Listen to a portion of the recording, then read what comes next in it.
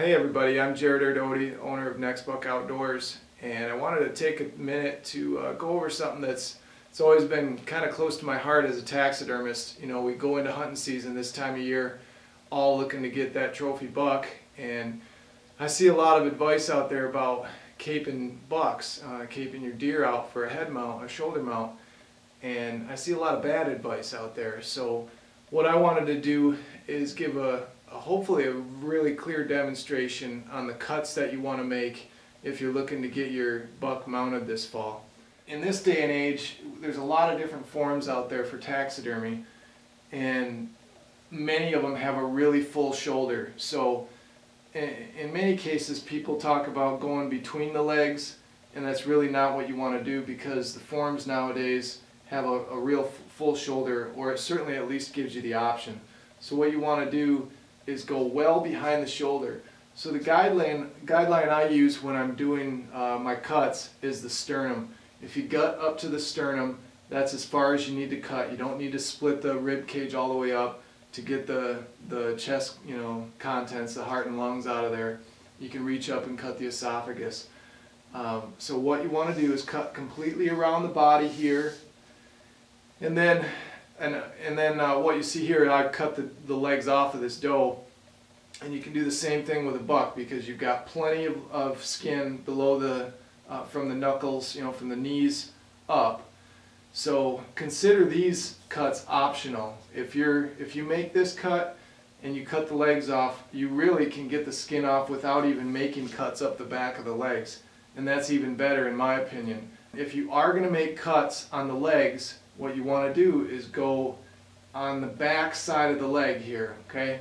So you follow this knuckle from the back of the knee right up this line, and you'll see on whitetails you've got a transition from basically white belly hair and the inside of the legs to the brown hair of the body.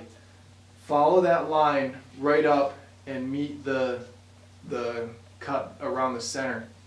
And that's really all you have to do.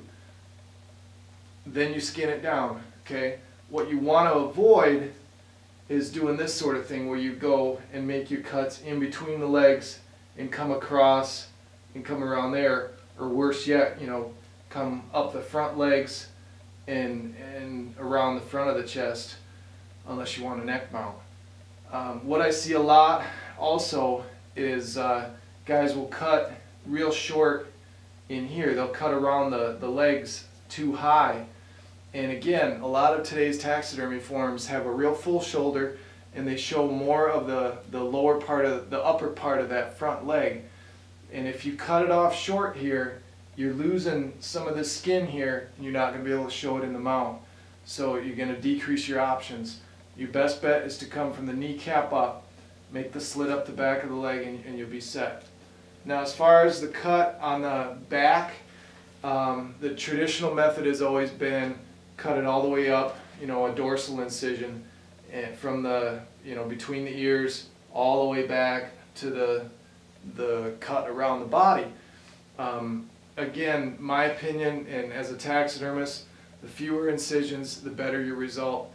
So what I do, a lot of taxidermists do now, is a short incision, and it allows you to get enough clearance to get the cape over the neck and the skull and do the rest of your skinning job. Now the other traditional cut, if you're so inclined to actually cape the skin off the face and the skull, is a Y incision, and I don't like that one either, because it's harder to get to as a taxidermist. You've got more sewing with a Y incision, because the angle on antlers, they typically slant back, and there's a sharp angle between the skull and the base of that pedicle.